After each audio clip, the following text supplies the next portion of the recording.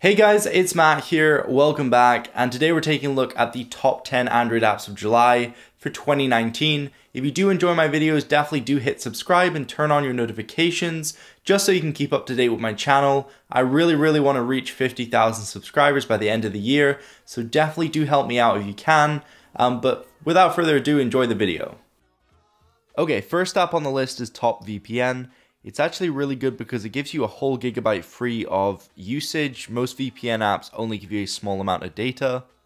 And then in the app you have an option of a bunch of different servers all across the world, and there's also an option for the best choice, which will give you the best speed. If you're curious about the prices, 12 months is $36, which actually only works out about $3 a month. And then 1 month subscription is $12, so realistically, it makes sense to go for the 1 year option. There's also a diagnosis mode in case it's a bit slow, and you can also choose it to automatically connect. From my experience, I actually got a little bit faster speeds than without the VPN, so 52.6 down with the VPN and 48.6 without the VPN. So I thought that was a little bit strange.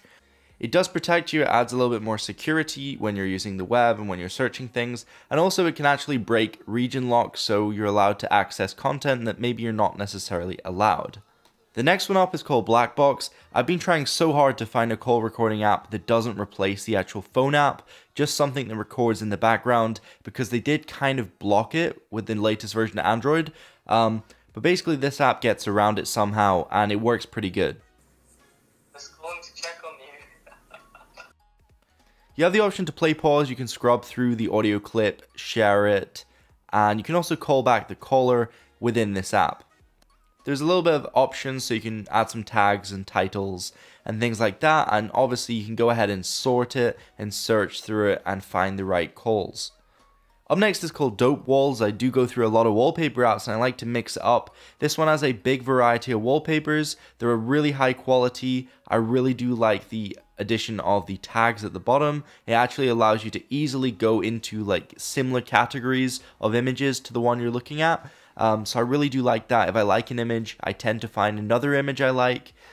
So really good. They've got a huge variety of wallpapers for desktop and mobile devices, so definitely do go check it out. There's also a trending mode as well, and you can go ahead and sort it and all the things like that, but it's really easy to apply. You can also download the wallpapers, and there's also a category section as well, so there's really everything in here. Go and check it out. Really sweet wallpapers. Next one up is Share the Meal. This basically allows you to send money to kids in Africa and all around the world who are poor and they necessarily can't afford to eat. And so you can go ahead and donate money through this app. You have your own profile, and when jumping into it, it will show you how many kids you're feeding and how long you're going to feed them for. So there's a bunch of different prices, and you simply select the one you want. You can also add a custom one if you want, and also you can use Google Pay. So it's really easy and straightforward to use.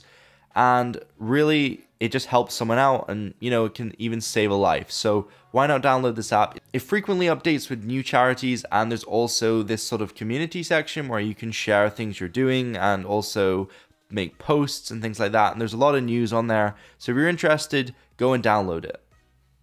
Up next is called Fuelio. This one's super useful if you drive, if you're a taxi driver, a bus driver, or you drive a car, and you need to keep track of things. It allows you to put in your actual vehicle, your miles per gallon, all that good stuff, and then you can actually go ahead and view a timeline of how much fuel you put in, how much you've used, and you can actually go ahead and view all the gas stations nearby. Super handy, and it also shows you the price when you click on it for your regular fuel, super fuel, as well as diesel. So that's really convenient. There's also some charge statistics, and my favorite page is actually the home page because it actually shows me a small little widget there with all the gas stations locally, so I can go there. It also shows me the last fuel per liter price I paid, and also at the bottom it also shows me the total price I paid as well. Something else useful is if you're going on a trip, there's a calculator, so you can type in a distance, your miles per gallon, and the price of fuel, and it will tell you how much it's going to cost to get somewhere, which is also really useful. The next app up is Unnotification. This is really handy. It basically brings back your notifications you accidentally swipe away, and it has this little mode where you can actually whitelist things so certain apps won't come up. But basically, if you get a notification, you swipe it, it's going to pop up with another notification, and you can simply click on that and the old one will come back. Really, really handy. I'm only demoing it on like the text message app, but it actually works on YouTube notifications, Gmail, pretty much any notification, even your Google Play update ones, absolutely everything. Up next is PolyChrome. This one's really cool if you have black and white images and you want to make them colored, but maybe you're not that good at Photoshop, maybe you don't have much time, and you just want something quick.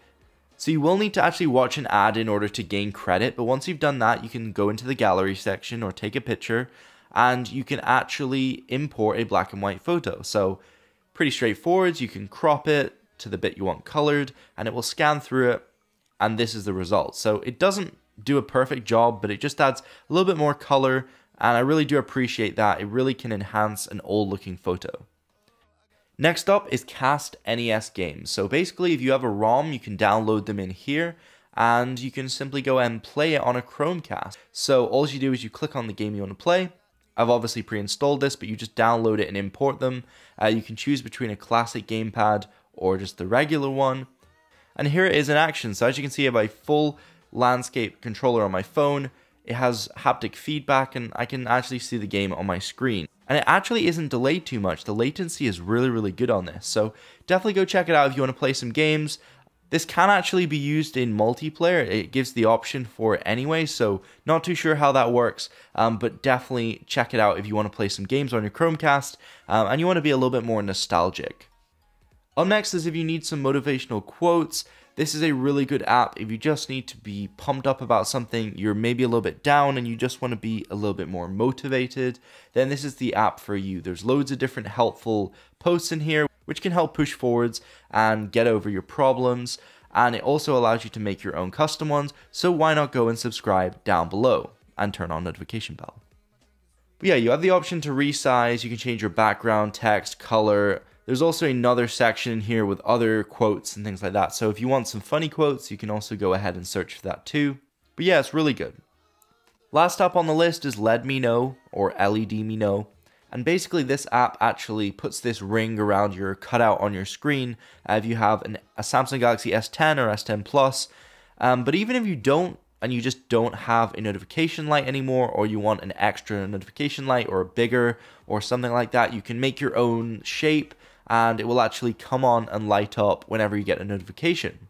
One of my favorite options is actually the charging option. So when you plug it in or have it wirelessly charging, when the screen is actually off, it will show these blinking LEDs to show that it's charging. That's super handy. You know how many times I've put it down and it's not been charging.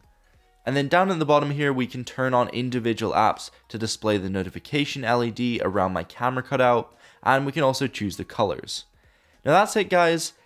I'm almost at 36,000 subscribers, so go and hit subscribe, go and help me out. Thank you for watching the video, guys, and peace out.